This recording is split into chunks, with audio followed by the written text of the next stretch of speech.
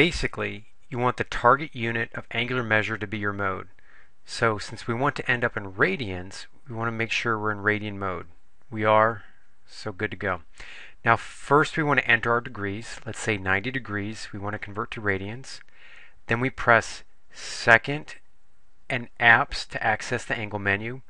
We're going to select option 1, which is the degree symbol, and press enter. So 90 degrees is 1.57 radians.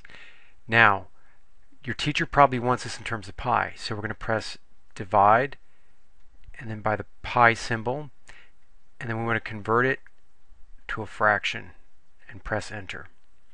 And it's 1/2. So for our purposes, the 1/2 means pi over 2 radians, or 1/2 pi radians. Not all conversions result in nice clean fractions, so consider yourself warned. Also, if you want to express your thanks, click like. Yes, it's down and to the left.